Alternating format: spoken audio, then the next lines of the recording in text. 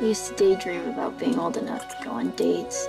I had this image of myself holding hands with a really cute guy, driving along some pretty road. It was never about going anywhere, really.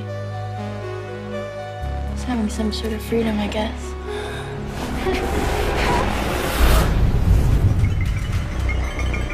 Maybe it was an iguana.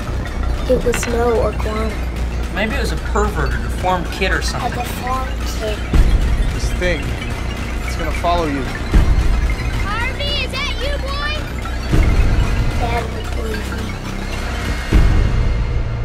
Wherever you are, it's somewhere walking straight for you.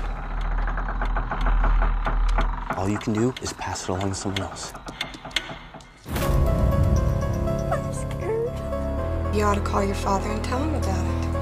Can't. He's in Mexico with Sally. It's not that we don't believe you.